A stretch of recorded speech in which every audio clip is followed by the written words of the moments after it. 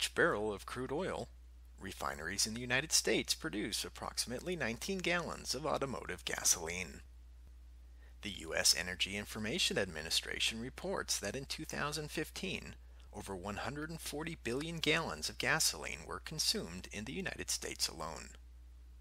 As a fuel, gasoline is used to power everything from cars, boats, and some trucks, to lawnmowers, recreational vehicles, and generators. Gasoline can also be used as a solvent. Chemical additives are often added to gasoline to prevent engine knocking, increase octane ratings, reduce pollution, and for other purposes. In many parts of the country, ethanol is now also added to gasoline. In addition to concerns over greenhouse gases and particulate matter produced from using combustion engines powered by gasoline, exposure to gasoline and its vapors is also a potential health issue. The Agency for Toxic Substances and Disease Registry reports that in addition to the fact that inhaling or swallowing large amounts of gasoline can cause death, inhaling high concentrations of gasoline is irritating to the lungs when breathed in and irritating to the lining of the stomach when swallowed. Gasoline is also a skin irritant. Breathing in high levels of gasoline for short periods or swallowing large amounts of gasoline may also cause harmful effects on the nervous system. Serious nervous system effects include coma and the inability to breathe, while less serious effects include dizziness and headaches.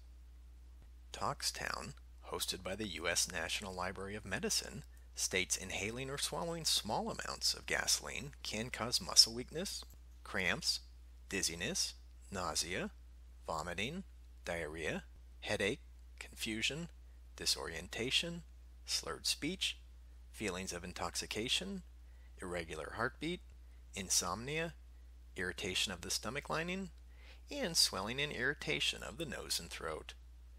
Direct eye contact with gasoline may cause permanent eye damage. Fortunately, most people are not frequently exposed directly to gasoline or high vapor levels, but workers in some occupations and industries could be at increased risk of these exposure hazards. These are just a few things to know about potential exposure concerns to gasoline. To learn more about this or other occupational, environmental, air quality, health, or safety issues, please visit the website shown on the screen.